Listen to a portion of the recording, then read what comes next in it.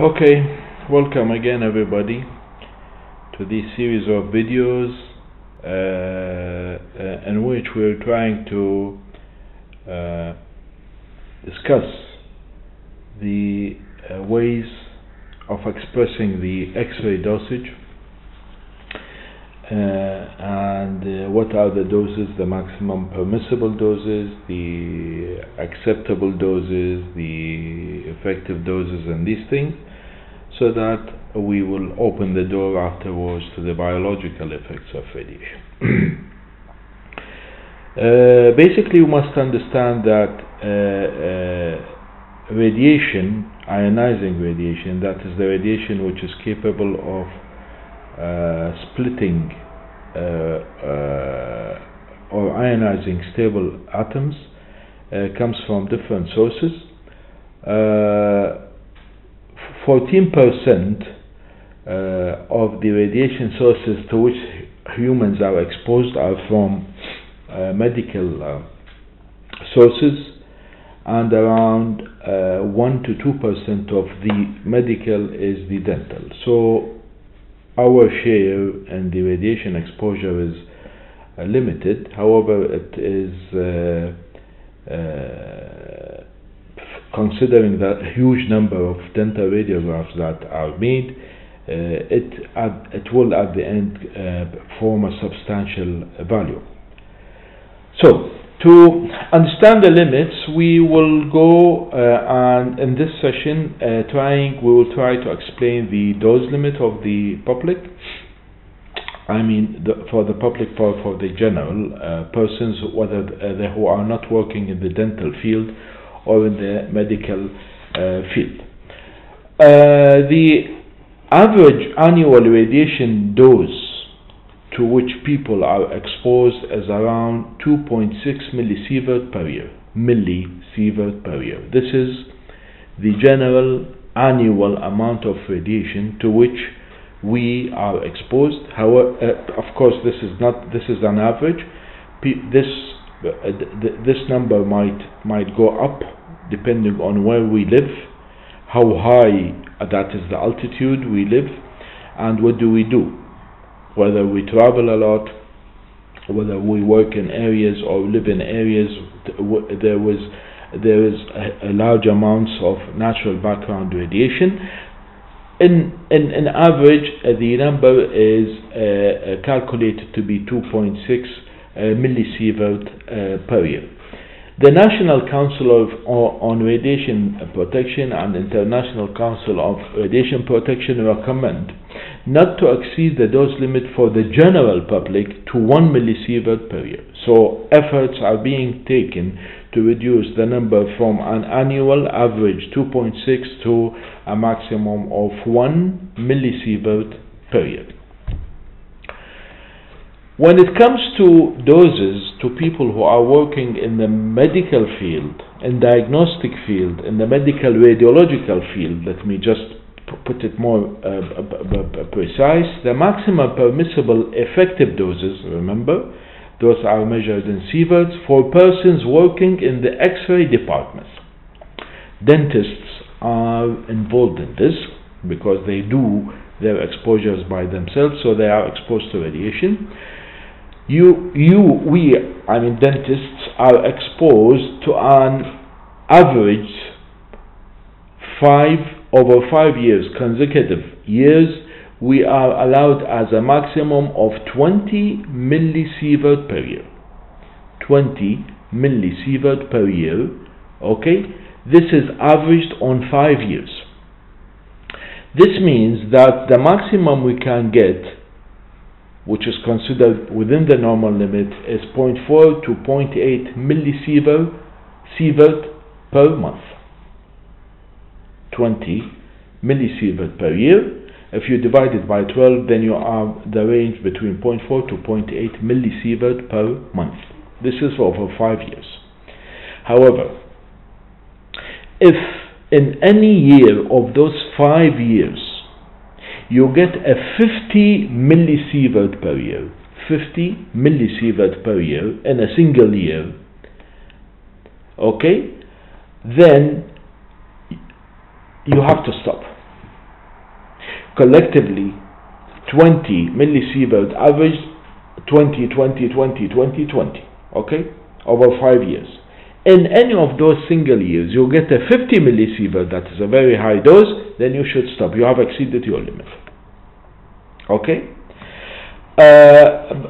Actually, what results show that we are getting not more than 0.2 millisievert, that is 0.4 of the total dose. So we are still safe. We are still safe, but we should take all efforts to reduce the amount of radiation that our patients are exposed to, because this is how we get back the exposure. So 20 per over 5 years. If in a single year you get 50, then you have to stop. For those who are non-occupationally exposed persons, that is the secretarial staff, admin staff in a clinic or in a hospital, or cleaners, let's say, those who are not involved in the dental practice, but however they work in the dental field, they are allowed to get 10 millisievert per year, 10 millisievert annual dose. If a pregnant woman who works in the dental field, pregnant woman who works in the dental field, okay, then she, like a dentist, a female dentist, or a pregnant one, who gets pregnant, sorry, or a nurse, or a dental hygienist, she is pregnant, then her maximum dose should be the same as that for those people who are non-occupationally exposed, that is 10 millisievert per year. So once there is exposure, should stay away. We will discuss it later on. What we need to know now is that public, people who are not exposed, they get, who don't work in the dental field, the maximum dose, the annual dose they are getting is 2.6 millisievert. However, efforts are being taken to reduce this. When you are a dentist or in the medical field, you are allowed to a maximum of 20 millisievert per year over 5 consecutive years. Once you get 50, stop. How do we measure this? We will talk about this, because we have to have the measuring equipment and gadgets, so that it tells us how much we are exposed to radiation, whether we are within the limits or we have exceeded the limits. There is one point, when it comes to numbers, okay, what is 20 sieverts, what is 20 millisieverts, what is these things? It's a bit difficult to explain either to ourselves, though we know how these numbers have come from the previous lectures, but how would we make this clear to our patients, or people who are not aware, or they don't have an idea about the sieverts and the grays and the Röntgens and this thing? To make it very clear and simple, we have to know that daily, I'll go back to the previous slide, we said as annual doses that we are getting, 2.6 millisievert per year. If you divide this by over the days of the year, then the average daily dose that people get, whether they work in a dental field, whether they don't, whether they live in a high altitude, whether they live by the sea level, as an average, they get around 7 to 8 microsieverts per day. People get around 7 to 8 microsieverts of ionizing radiation collective. From the ground, from the fallout, from the cosmic rays, collectively we'll get around 7 to 8 microsieverts. 7 to 8 microsieverts is equal to 1 digital radiograph in terms of exposure. So, if you take 1 digital X-ray radiograph whether it is a phosphor plate or a cable type, that is the CMOS sensor, or you use a speed F or E film, then the dose, the amount of dose you're getting is equal to 1 day of exposure. That is around 7 to 8 microsieverts. This is a simple way to compare between how much we get and from natural background radiation and the added or the man-made radiation. This table will show the ionizing radiation dosages approximately. Of course, there is nothing clear cut. It's all average, okay? Because it depends how old are you, where you live,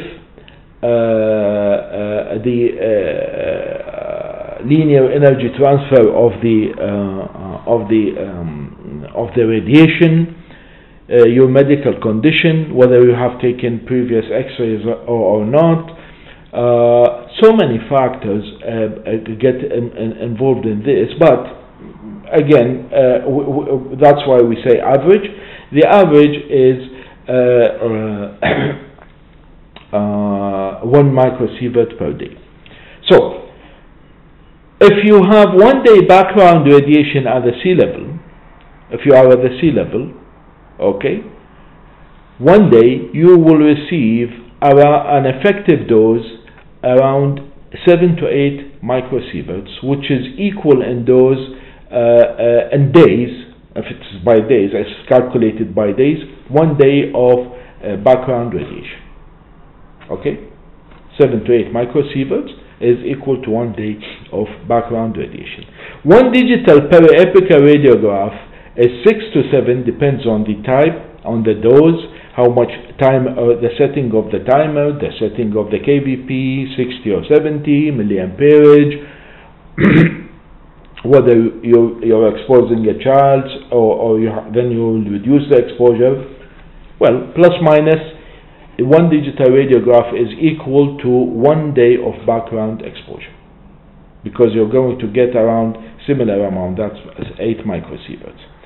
4 dental bite-wing radiographs, whether it is a PSP or a F-speed film, then you're going to get around 38 microsieverts, which is equal plus minus to 5 days of exposure.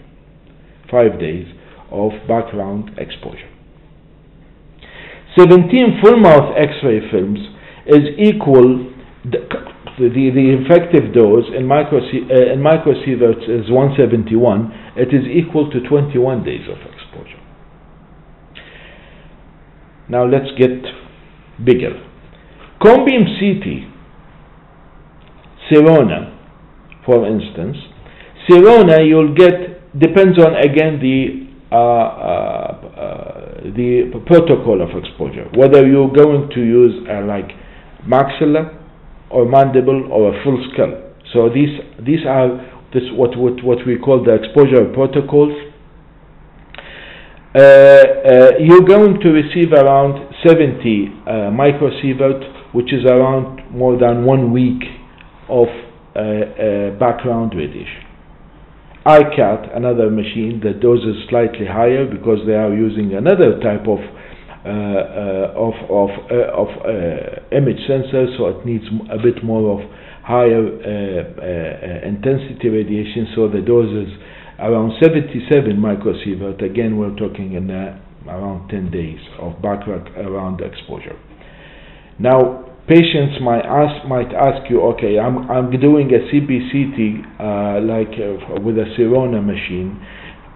70 microsieverts is equal to around 5 panoramic OPGs done at the same time. So if you expose your patient to a CBCT,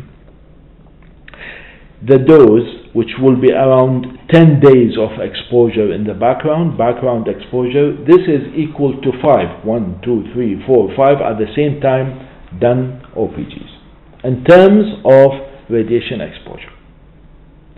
This is why we should consider, okay, do I need the X-ray really? Am I going to expose my patient? Does the patient really need this or not? ICAT is around 5.5 days of exposure. Kodak, the dose is higher because the image quality is better, reduced image noise.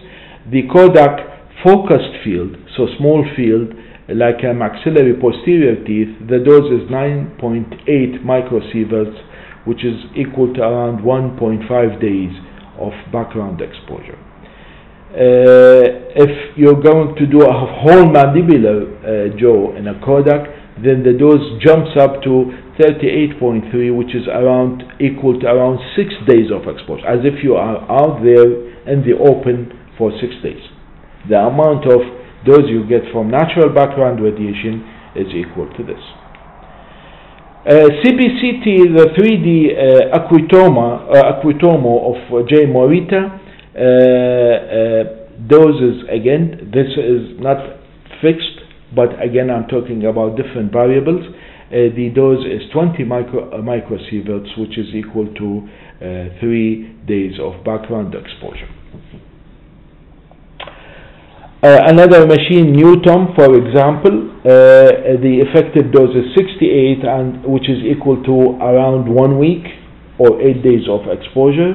Chest X-ray, for instance, chest is around 170 microsieverts, which is equal to 25 days of background exposure. Mammogram is a high dose. It's around 700 microsieverts. So in terms of background exposure, it is equal to around 3 months of background, 106 days. Medical CT, not the cone beam CT, the medical CT, the fan-shaped CT, is a high dose. It's around 2,000 microsieverts, and this is equal to 243 days of background exposure. If you go for a medical CAT scan spiral CT, it's around 10,000 microsieverts, and this is equal to around 1,500 days of background exposure. But as we said, the federal occupation safety year limit per year is around 50,000 microsieverts, that's 50 millisieverts, which is equal to around 7,000 days of background exposure. So, our reference is the daily exposure. We are getting around 7 to 8 microsieverts per day. This is equal to 1 digital radiograph. You can build on this.